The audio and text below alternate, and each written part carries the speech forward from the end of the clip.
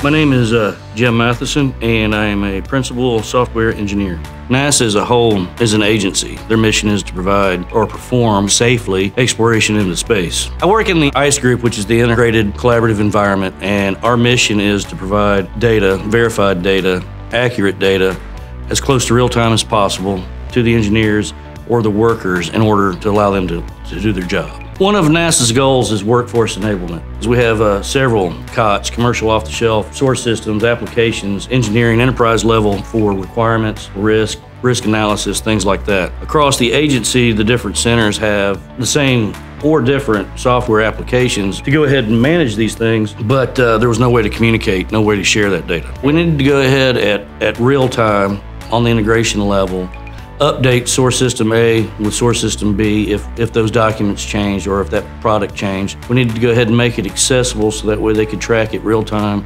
Also be able to generate reports, on demand instead of them having to be pre-done and the data being stale, maybe a week old because they'd had to generate it the old way. We were on BW5 for years. We decided and looked and did some research, moved to BW6. That migration has been in process with our team. It's ongoing now. Space Launch Systems, or SLS, is a project, one of many that we're working on right now. Imagine the level and sophistication or the level of engineering that goes in to build a rocket and send it up, right? So SLS is working on that. What they have are requirements, risks, risk management, project. They've got the whole gambit of what one might think they need for a PLM, product lifecycle management, with a system, subsystem, because at the end of the day, the rocket's gonna be the system, right? So they have to go through everything. Ton of data, ton of verifications, ton of reviews. That used to be manual. And they've created an application through one of our source systems that uses our data, through the ESB to create real-time visual web-based reporting. So that way the senior engineers can go ahead and see not only the actual documentation, the verifications, the waivers, everything that's related to a particular engineering review. And instead of having to create PowerPoints or PowerPoint slides and decks and things like that and take them, now they have the ability to go online and do it real time.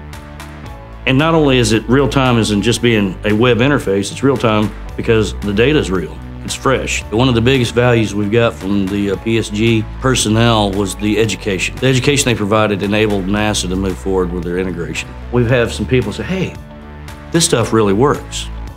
Hey, this is really data. Hey, this has really improved my process. Hey, this has really improved my workflow. Hey, I'm more productive.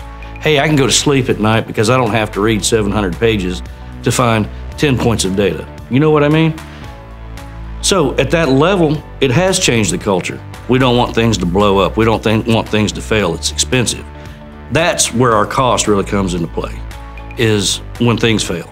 So the better our data is, the more accessible it is, the more value it has, and it provides an assurance and another level of security in the context of I feel very comfortable with this. It's signed off, we can go ahead and send this thing on its way.